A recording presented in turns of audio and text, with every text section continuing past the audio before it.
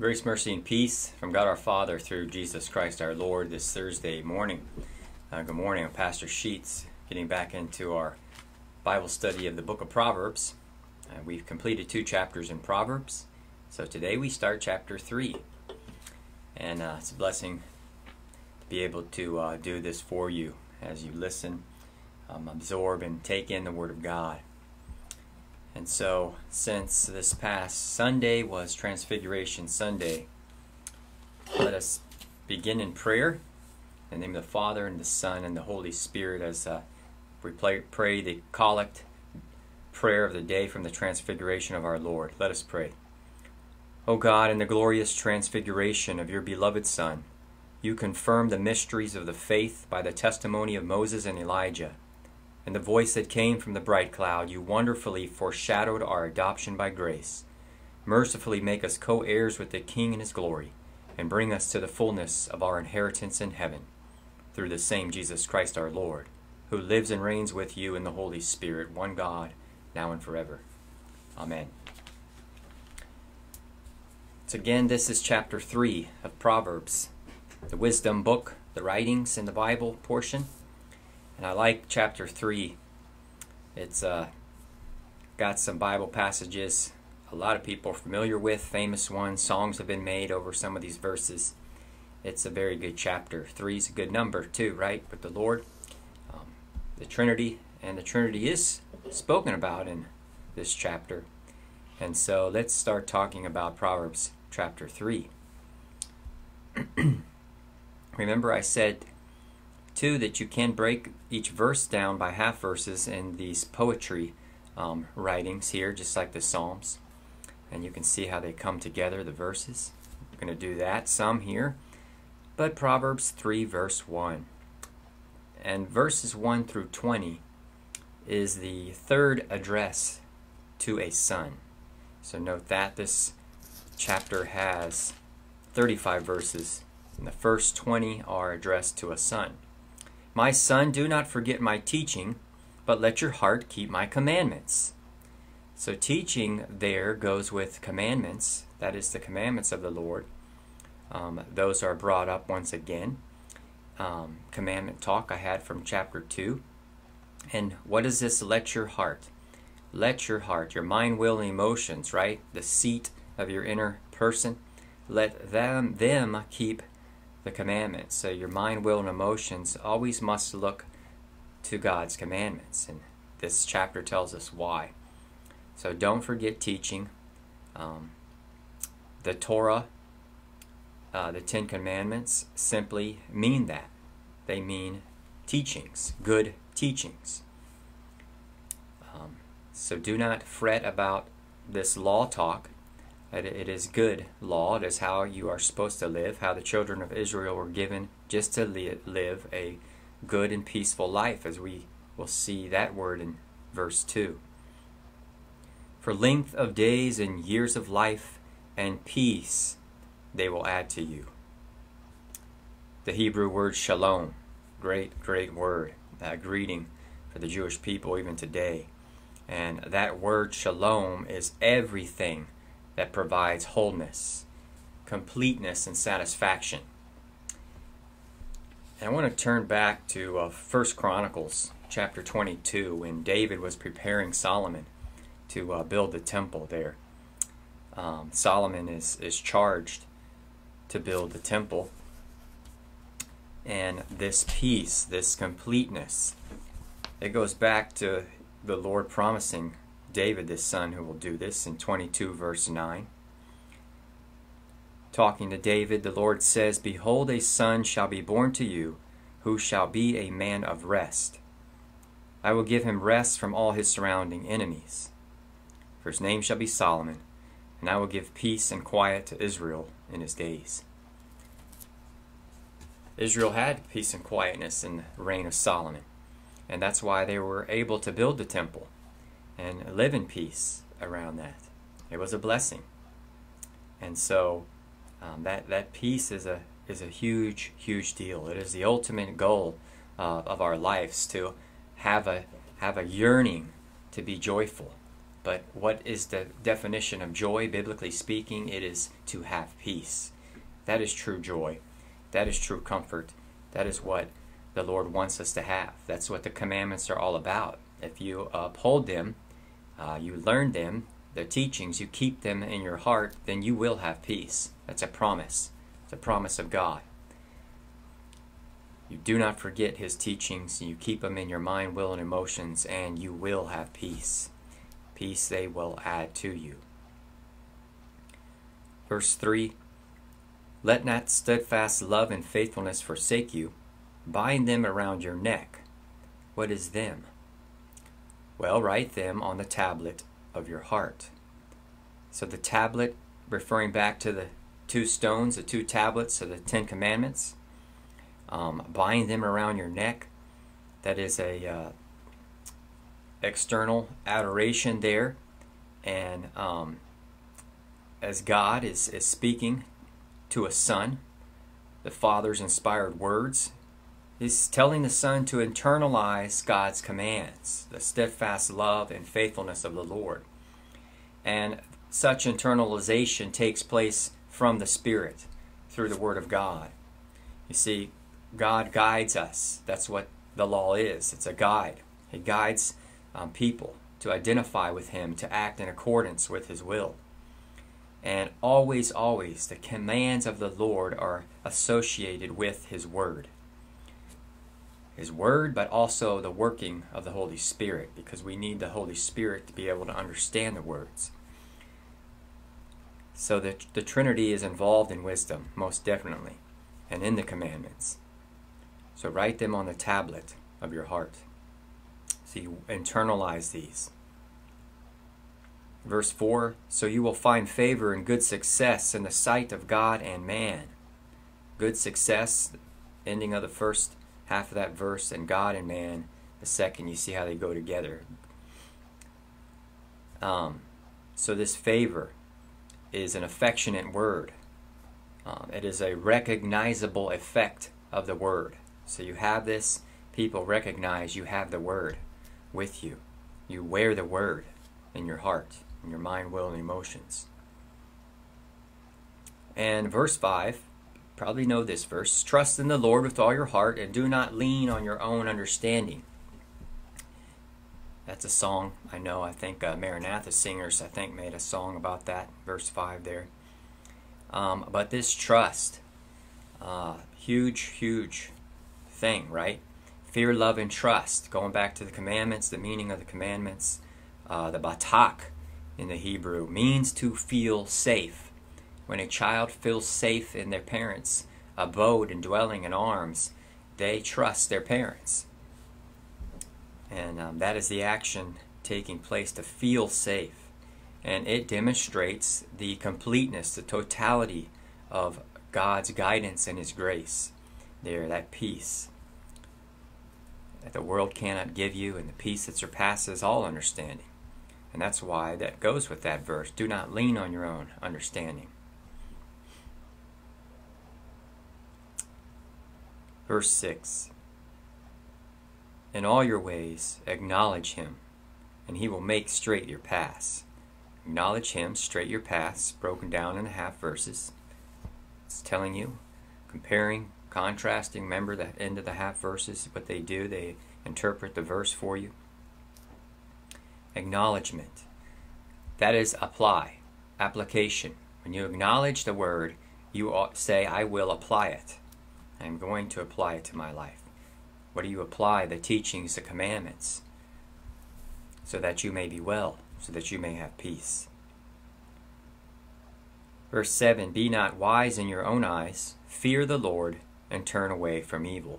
So you can see where Luther got this, we should fear, love, and trust in God above all things. And all the explanation to the commandment meanings, we should fear and love God, so that it's in the Proverbs right here. There's that fear of the Lord we talked about last time on Tuesday and the week before, there in verse 7. And so you go back and re-look at those. You can fast forward to the part about the fear of the Lord and get that.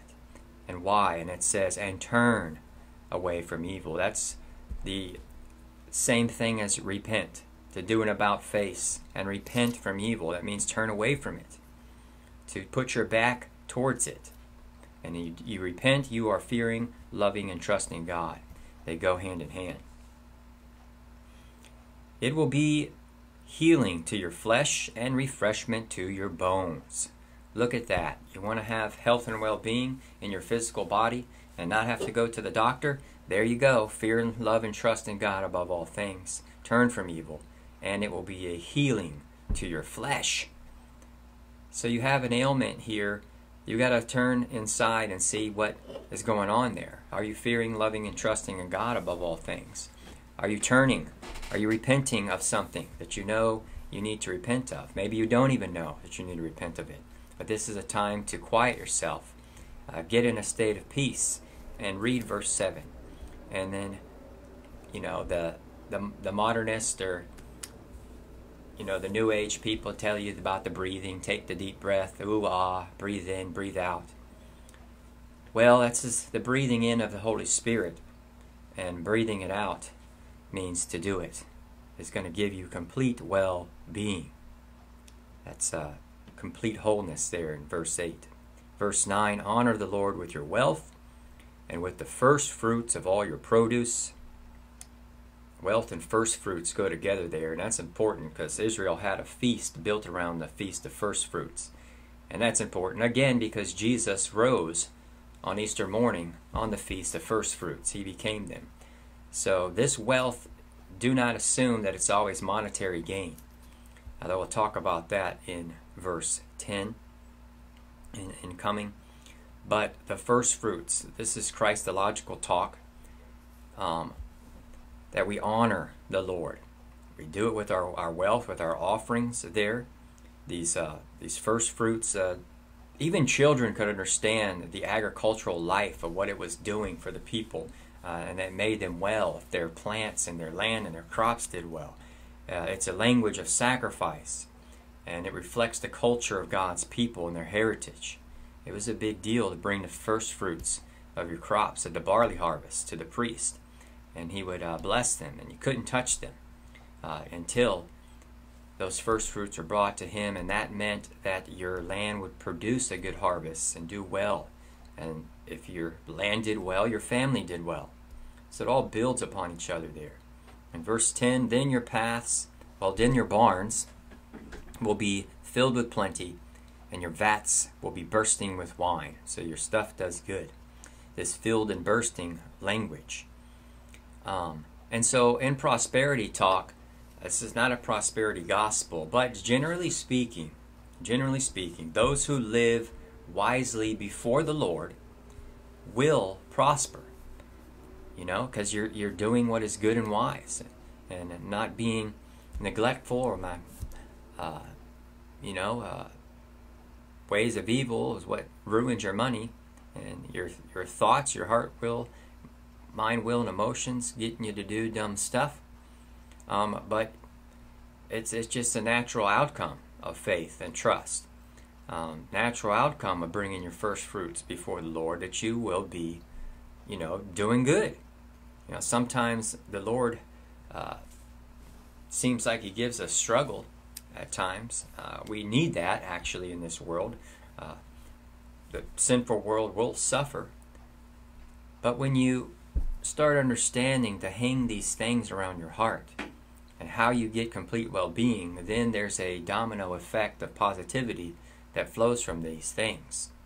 So, verse 11, my son, do not despise the Lord's discipline or be weary of His reproof. So it's teaching. Don't despise the teaching. But also reproof means correction. Do not be weary of correction. Solomon here is instructing us what to do and what not to do. And he's doing that in order so that we can learn how to live a God-pleasing life. This is instruction, but with instruction comes discipline, just like a father, as it says. For the Lord reproves him whom He loves, as a father the son in whom He delights. All right, so him who He loves, Don't forget, though, God's love is most evident in times of severe reproof. When we're actually getting severely reproved and disciplined, that means the Father wants us to be healthy and whole. Just as a human, an earthly parent disciplines their children so that they do not get hurt in physical, and we need to look at it in the spiritual sense too. Their whole mind, body, soul, will, emotions are fixed by the delight of the Lord, which involves reproof and discipline. And you can explain it to your children and those around you too, why you are doing this. And that in itself will teach them that it is a good thing. God's love there.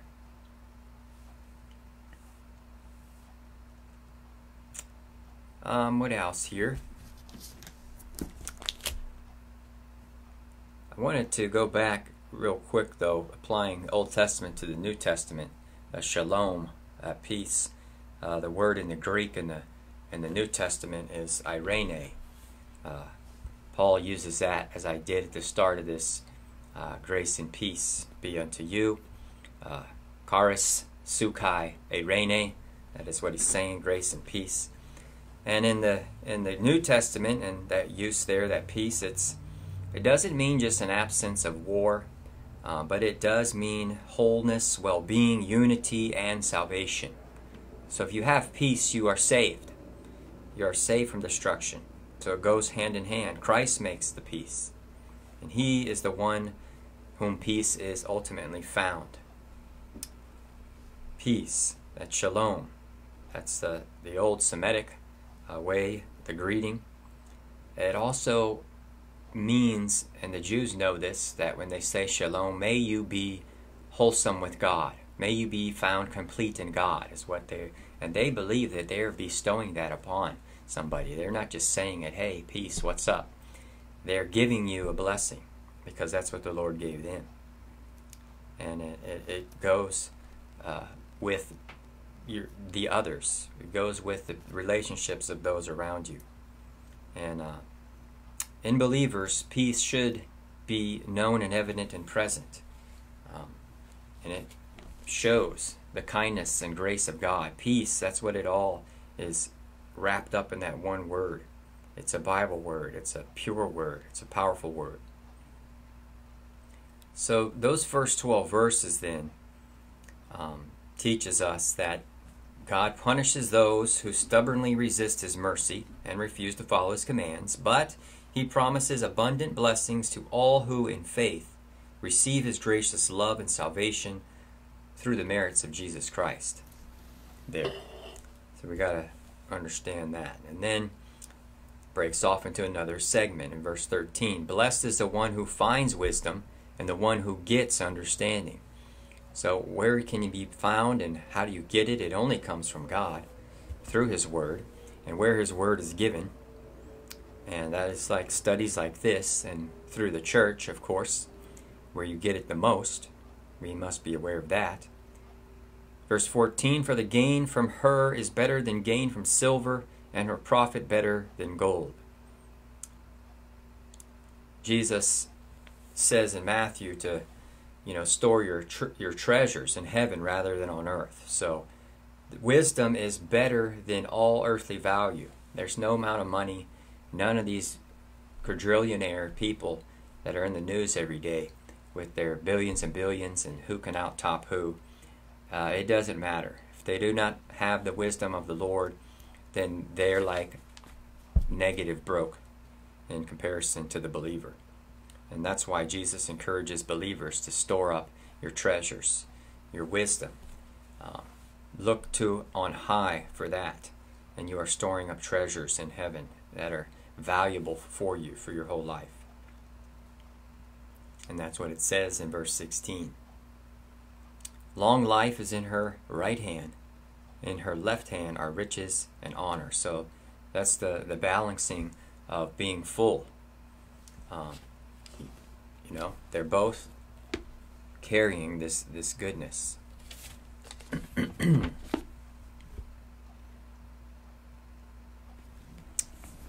All right. So this is going to get into wholeness talk, satisfaction talk here in verse 16. The long life, and then 17, her ways are ways of pleasantness, and all her paths are peace. There's peace again, existing with peace, being content and satisfied. But what else? Remember, peace means being connected to God. So this is what it's teaching us, the blessings of the one who finds wisdom.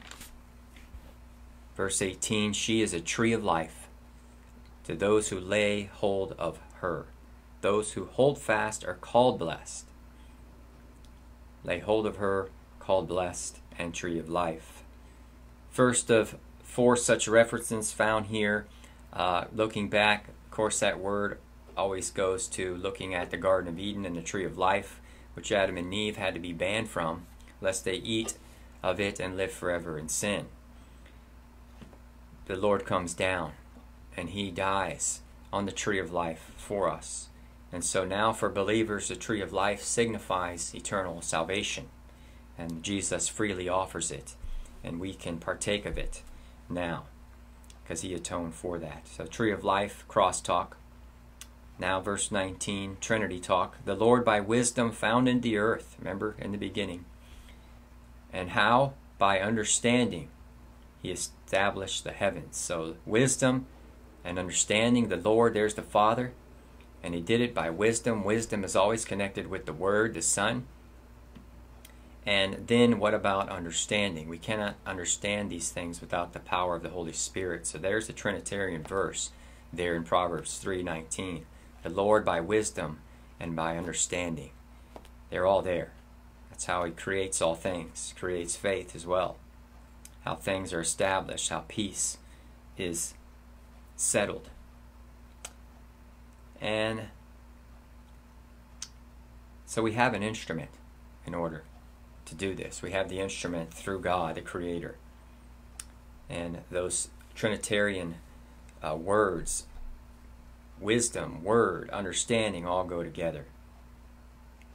Verse 20, by His knowledge the deeps broke open and the clouds dropped down the dew.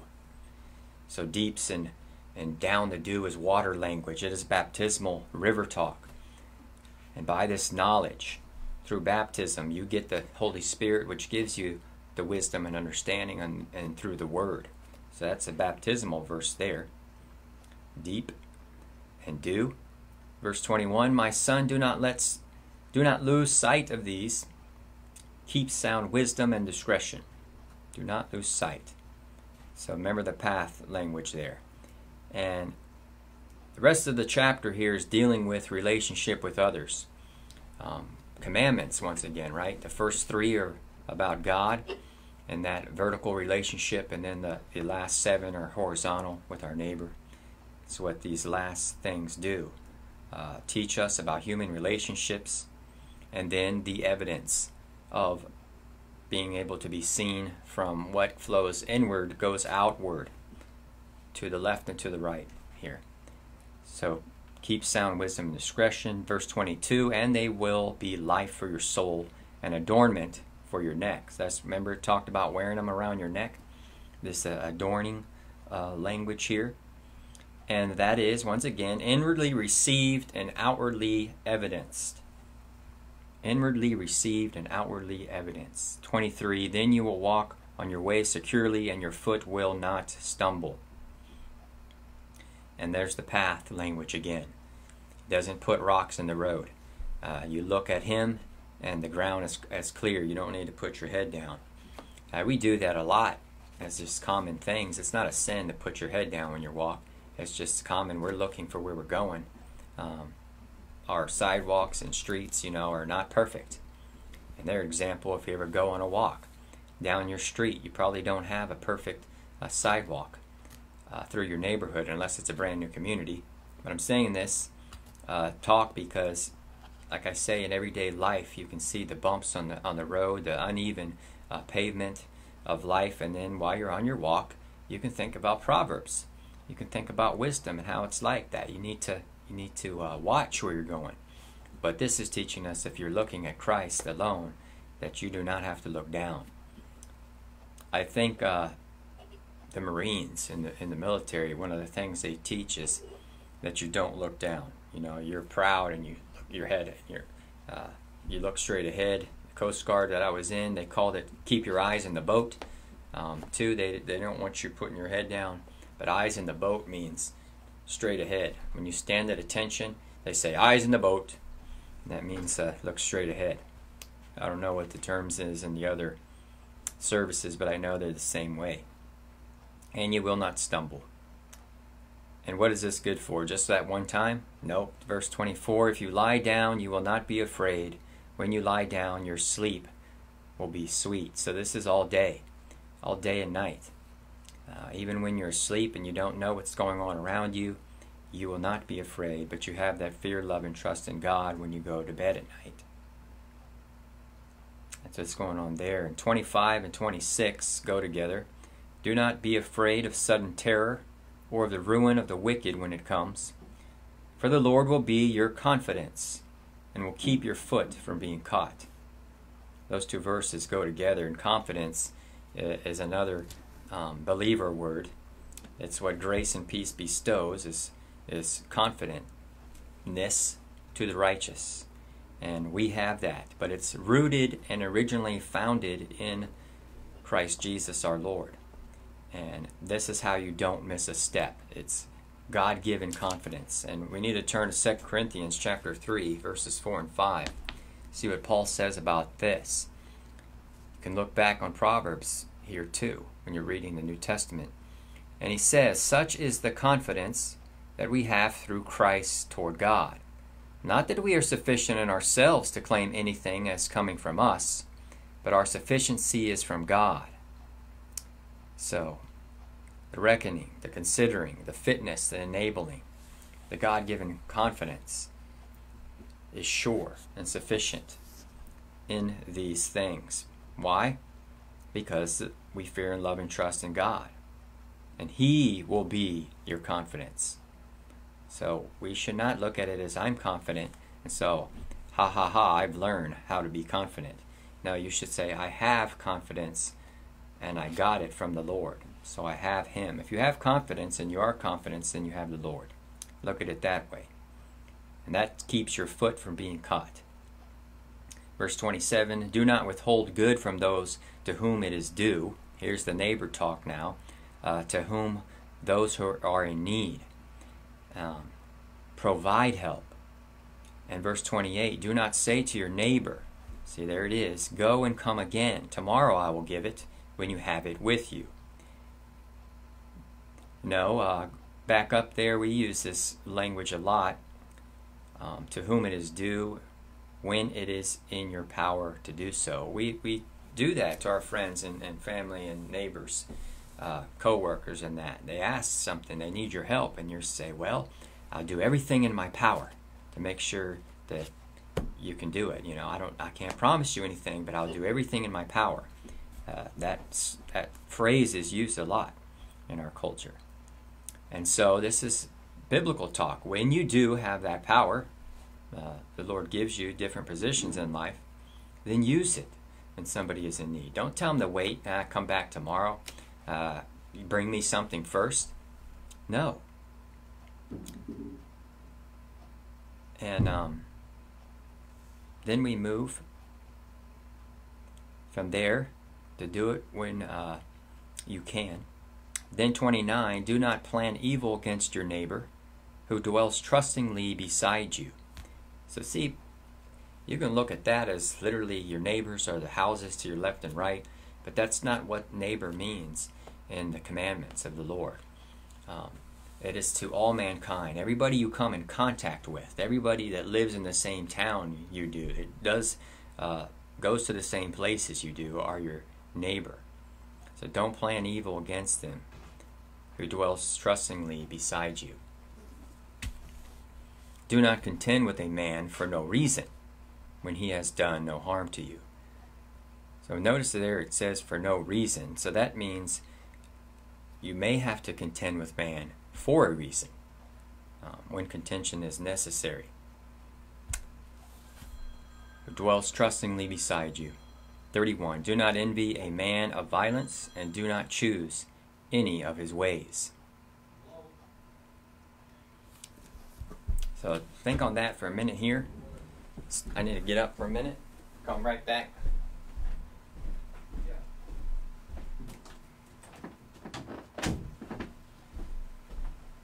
Busy times, busy days here. We're almost done. I've got to get through this. Do not contend with a man for no reason, when he has done you no harm. And do not envy a man of violence, and do not choose any of his ways. It's verse 31. That's just obvious. Don't envy, whatever they're gaining. You think they're gaining from it. They're really not. That goes back to the other two chapters. Verse 32, for the devious person is an abomination, wow, to the Lord. But the upright are in his confidence.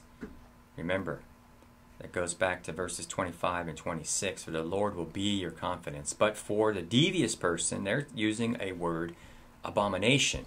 Abomination is not a good word. And it goes all the way to the end of the book, the abomination of desolation. And what does that have to do with? The most abominating thing there ever could be, and this is the definition of the unpardonable, unforgivable sin, the only one that can't be, and that is of the unrepentant sinner. That's an abomination. And those who reject God's gift of salvation is an abomination, and they will receive everlasting torment from it. It cannot be forgiven if they reject salvation.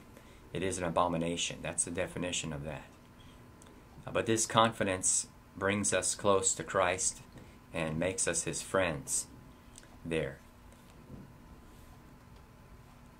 And so we go on to what's going to happen with abominable people. 33, the Lord's curse is on the house of the wicked, but he blesses the dwelling of the righteous. So the contrast themes are coming in here.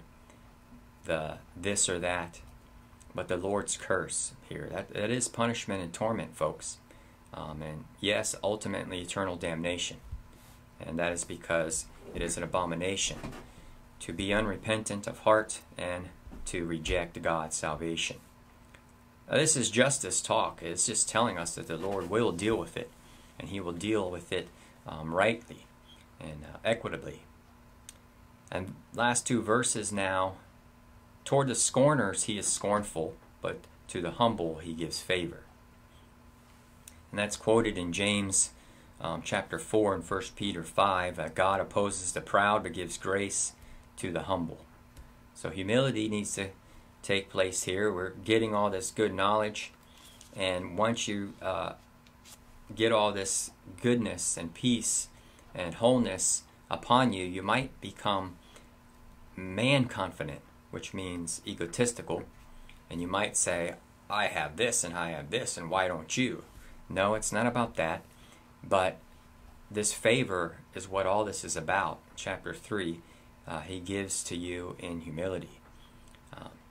It will be outwardly evident, but you don't need to go saying, look at me, look at me.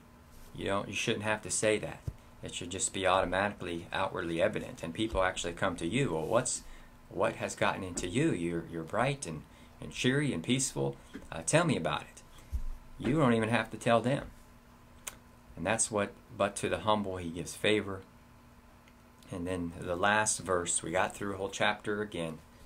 These chapters are long. So I don't know how many minutes this has been on, but glad you're bearing with me. And the last verse, the wise will inherit honor. Here's a promise. But fools get disgrace. So there's a promise both to the wise and both to the fools. And it is ultimately the wise who get rejected by the scoffers. They don't like the wise. The evil doesn't like the confidence of God and how you get it. But those who are God's children inherit. This is inheritance talk. The inheritance of being a child of God, going all the way now. Remember, I taught you to read backwards. Go back and those in half verses all the way through that chapter later today, and you can see how this is a great inheritance as being received as being a child of God. Instead of the eternal punishment and disgrace, you get God's grace. So wrapping it all up, Solomon, who was a parent, a teacher, he's emphasizing the blessings of God that he gives through wisdom, that he imparts. Those things, they're blessings. And those blessings include treasures of what? What are the treasures of the Lord? Peace, security, confidence. And it is a portion to those who trust in the Lord. Trust in Him for what? For forgiveness, for new life and eternal salvation.